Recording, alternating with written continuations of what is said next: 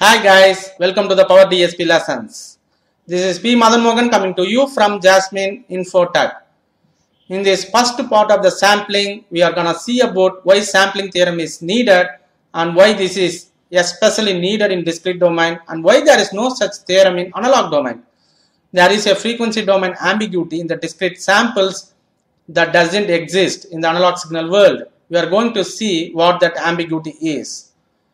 Let's start with a typical DSP system and its components. The simplified block diagram is shown here. Input is an analog signal which is continuous in time and amplitude.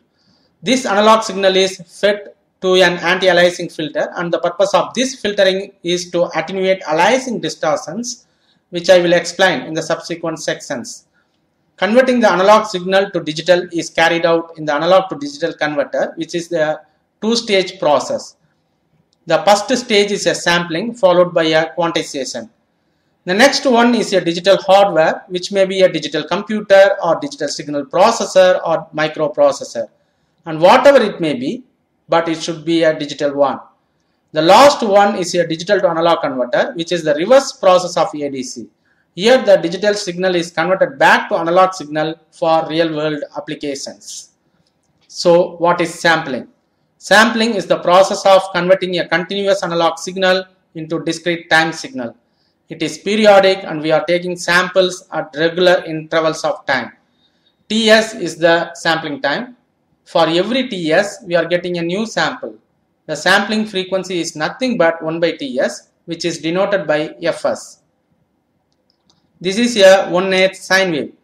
The number of cycles per second is called the frequency of the signal. Here there is only one cycle per second, so the frequency of this signal is 1/8. Now we are going to sample this 1/8 signal with the sampling frequency of 8/8. That means we are going to take 8 samples from this signal at the regular intervals of time.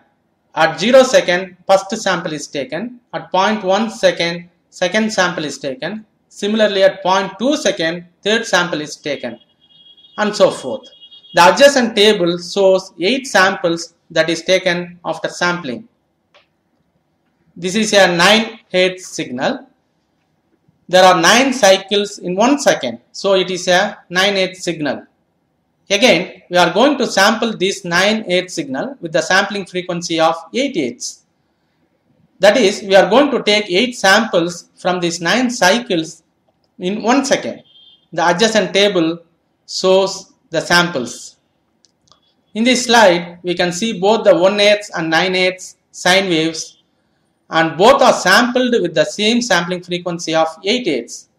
The samples that we get from both of these signals are the same. That we can readily see in these tables. X of n is taken from 1/8 and y of n is taken from 9/8. We can visualize it by seeing the overlapping of the circle and cross in the figure here. And this is a big problem. 2 signals are giving the same samples. Suppose if I give the same exact samples to you and ask you to find out from which signal these samples are taken, what is your answer? Some may tell these samples might have taken from 1/8 and some may tell these samples might have taken from 9/8 signal. Which one is correct? This is an ambiguity. Suppose if we have an input signal which contains both of these 1/8 and 9/8 signal, then how can we differentiate the 1/8 and 9/8? This is not the only case which gives identical samples, and there are innumerable frequency components which will give the same samples. Here we can see those frequencies f0 plus k fs. F0 is positive or negative, and similarly k is positive or negative. In our above example, we have chosen f0 as 1/8, fs is equal to 8 and k is equal to 1. We can see here other components that produce the same samples with the sampling frequency of 8/8. These components are called aliasing frequencies.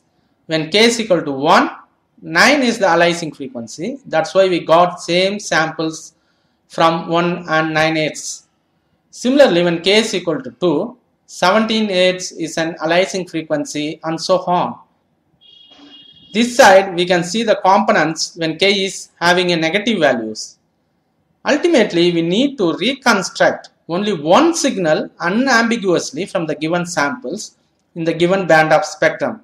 This is our aim and goal.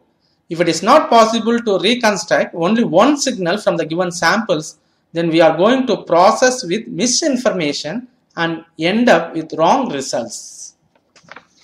However, there are so many frequency components which produce the same samples. What is the reason for this? This is all based on sampling frequency. We can solve this problem of two or more frequency components having the same samples in the given band of frequency spectrum only by choosing the correct sampling frequency. So, the sampling theorem plays a vital role in selecting a proper sampling frequency which avoids problem like aliasing. Hence, sampling theorem is very much needed in digital domain. In analog domain, signals are continuous and we can define the value at any particular instant. So, innumerable samples are required to represent it and there is no need for sampling theorem or unlike in analog domain. Okay, if you have any comments and suggestions, please send it to the email ID pmadhan.edu@gmail.com. This is P Madhan Mohan for DSP Lessons. Meet you again guys. Until then, bye bye.